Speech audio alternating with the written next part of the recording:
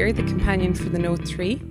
What we have here is a 1.9 megapixel BSI CMOS sensor camera. This can be quick accessed by dragging down. This allows you to take a snapshot wherever you are. You can drag in from the right to see the picture. You can press options then to transfer the picture directly to your Note device.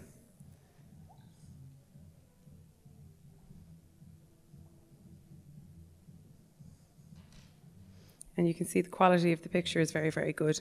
And that's because of the BSI CMOS sensor, so it's very good in low lighting conditions. It will also record video for you as well. Another feature that we have here. You have a full range of apps. The apps run in a wheel.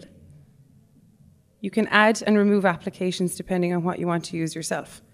Where we're going to go, it'll give you notifications on text messages and allow you to read them. You can also respond to text messages using S-Voice.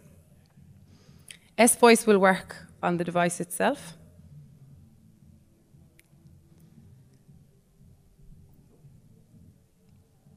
Call Patrick Walsh.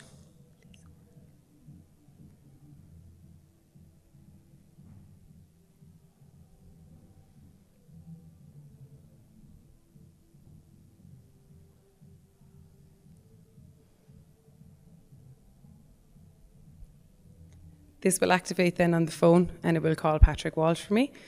This will be done when he answers. This is all via loudspeaker. So it's actually through the headphone. The mic and the speaker are here on the strap.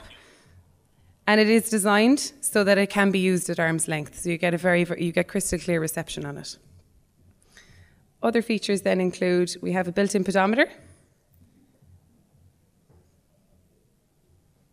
So it will track your steps, so you get an accurate reading of the amount of steps you take per day.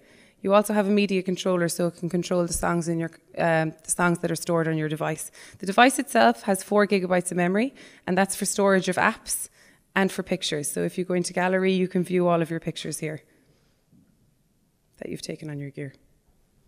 Another feature we have is Find My Device, just in case it goes missing. So if you tap on Find My Device, this works both ways. So this is the companion trying to find the phone. The phone will also find the Galaxy Gear for you as well.